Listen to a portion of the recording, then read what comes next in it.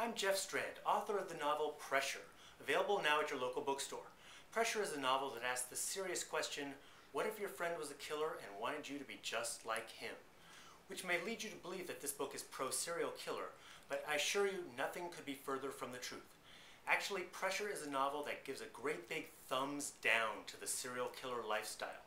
And in fact, I encourage people who might have these darker impulses to use a copy of Pressure to work through them.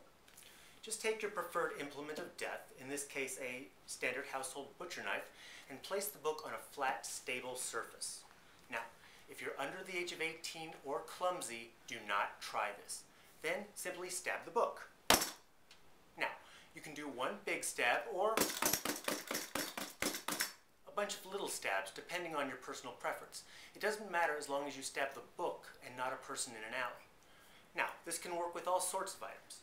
If you've got a corkscrew, that works great. An electric carving knife. If you're really twisted, you can slice off the pages one by one, just like a sociopath. Also, if you're into pyromania, you can burn the book.